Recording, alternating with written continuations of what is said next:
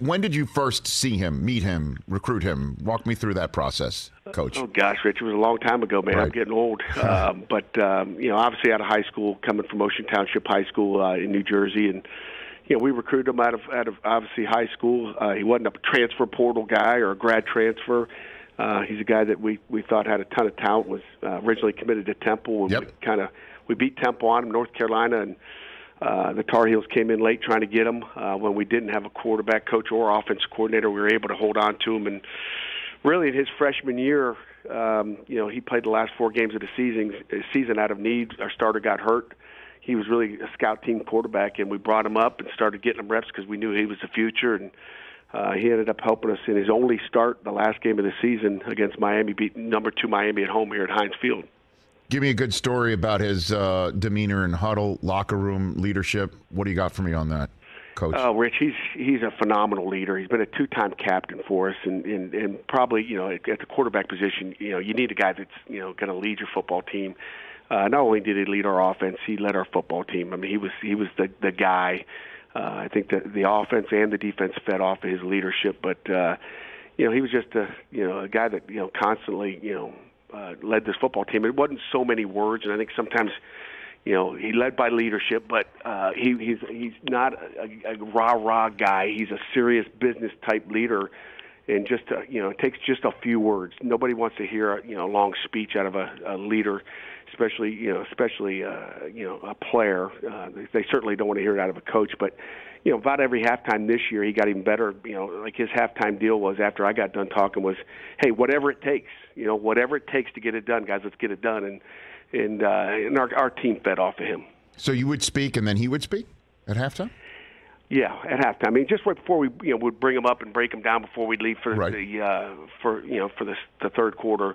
I always just kind of got them all locked in. But then Kenny was going to get the last word in, which was awesome.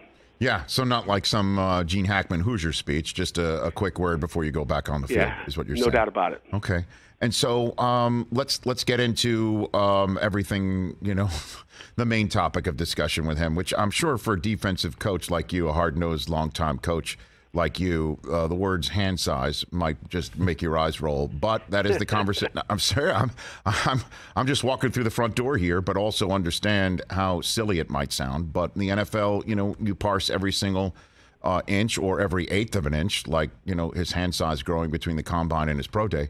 So right. What can you tell me about that storyline here? I think it is something everybody's looking at, talking about as far as the media goes. But, Rich, there's not one NFL head coach, which we had a few of them at our pro day, not one scout, assistant coach, quarterback coach has mentioned one word about it. So I think it's all all hot topic, I guess. But, I've never, ever, in 5 years coaching him, ever go, God, you got small hands, man. You got to be able to hold on to the ball. It was never a topic.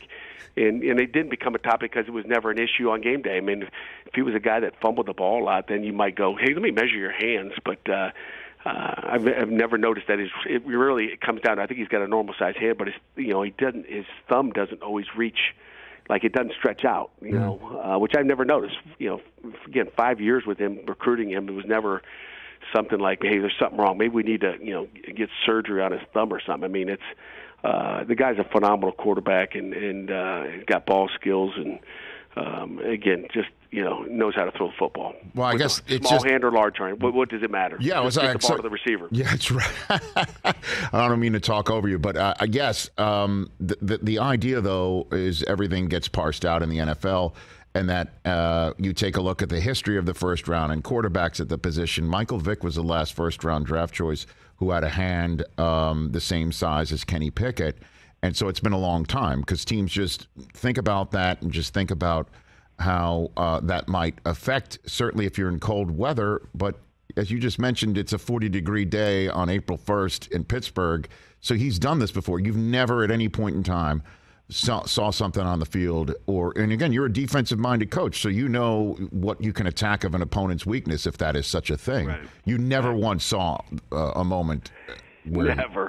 Never. There's not one time. And again, I'm not just talking game days, where you where you everybody sees it. I'm talking practice, and you know how many balls he's thrown in practice, and how many practices he had through his 5-year career at Pitt. I mean, never once from his early days on scout team, never once did you go, why does he fumble the ball so much? He doesn't fumble the ball, and he doesn't put the ball on the ground, and he knows the ball is the program and the team, and again, that's not an issue. It's not an issue at all. Hey, you watched all the way to the end. Thanks for that. Watch more right here.